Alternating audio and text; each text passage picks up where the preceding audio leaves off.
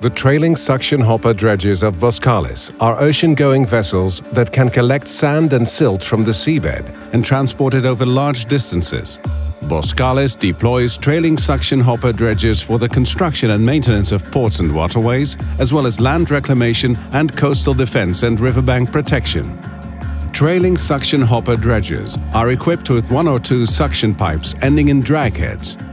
When a vessel reaches the dredging location, it reduces speed and lowers the suction pipes to the seabed.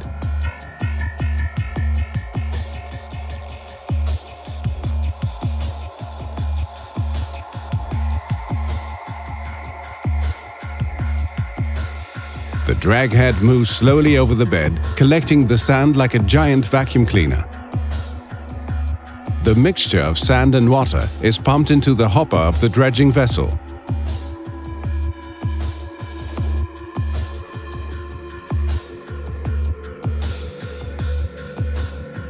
Dredging stops when the maximum hopper capacity is reached.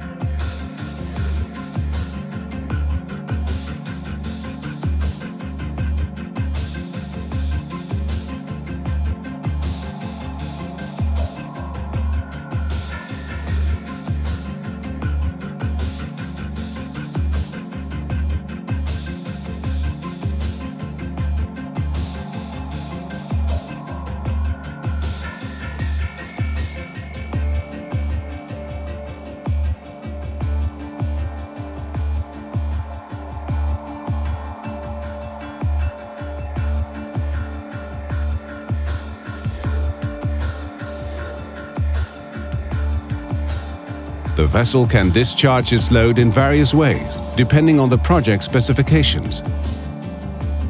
The vessel can discharge its load by rainbowing. Rainbowing is used when the vessel can get close to the discharge location and the previously reclaimed sand body is above or almost above the surface. The sand is sprayed through a nozzle in the bow, rainbowing in an arch through the air. Another discharge method consists of pumping the sand ashore by floating or sunken pipelines.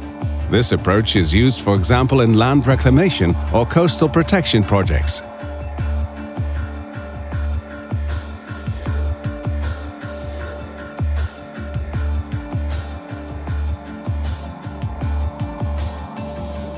The sand is pumped through floating pipelines into the reclamation area.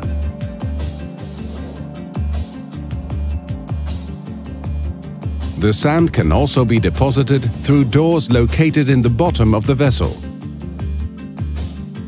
Accuracy is achieved by maneuvering the vessel precisely above the designated location.